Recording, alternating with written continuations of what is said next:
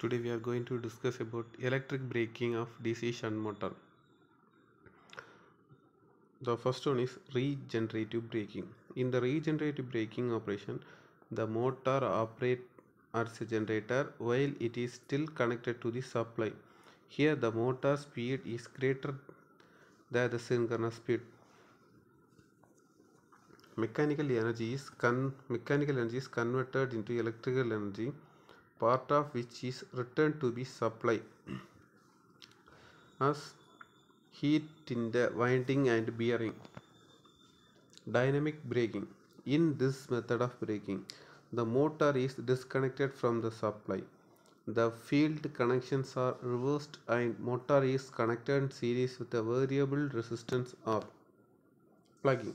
The plugging operation can be achieved by changing the polarity of the motor, thereby reversing the direction of rotation of the motor.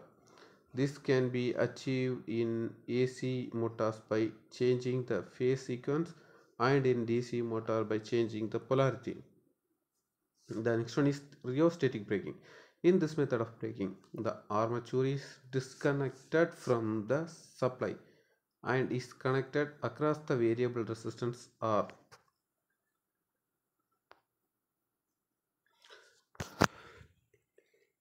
Plugging or counter current braking. In this method of braking,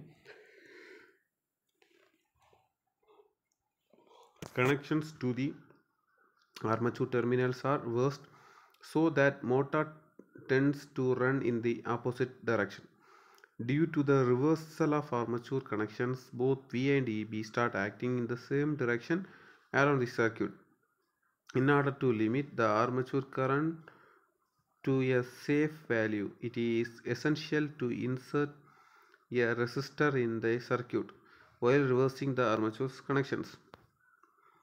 Plugging. Plugging is executed at a time when the motor is operating at the point E characteristics A for a low torque TL. Due to plugging, the operating point shifts to point F on characteristics B as the speed of the motor cannot change instantaneously due to inertia. Regenerative braking. This method is used when the load on the motor has overhauling characteristics as in the lowering of the case of a hoist or downgrade motion of electric train. Regenerative takes place when EB becomes greater than V. This happens when the overhauling load acts as a prime mover and so drives the machine as a generator. From the characteristics curves, it is clear that higher the armature circuit resistance, the higher is the speed at which the motor has to run for a given braking torque. Thank you.